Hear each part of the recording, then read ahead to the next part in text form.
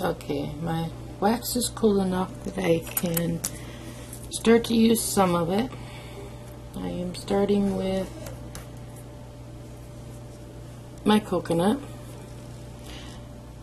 I'm not putting a lot in here at first. I want it to kind of look like little shreds of coconut.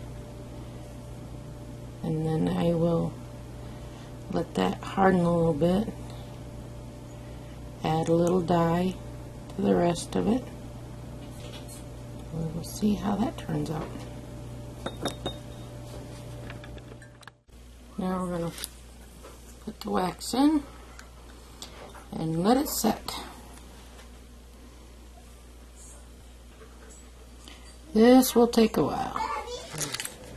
If you pour your wax in your mold when the wax is too hot, this is what happens when you try to take it out of the mold. Okay, let's see how our first one turned out.